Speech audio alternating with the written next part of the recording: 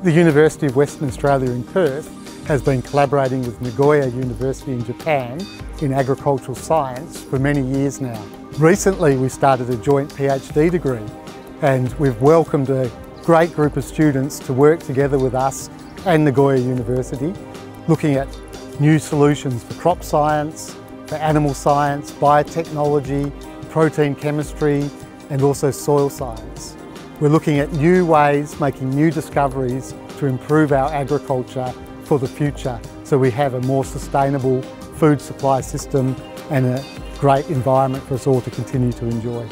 So bringing together the two international groups, we're coming up with new ideas, new solutions and sharing our resources and most importantly, sharing the next generation of future scientific leaders in the PhD program so that we train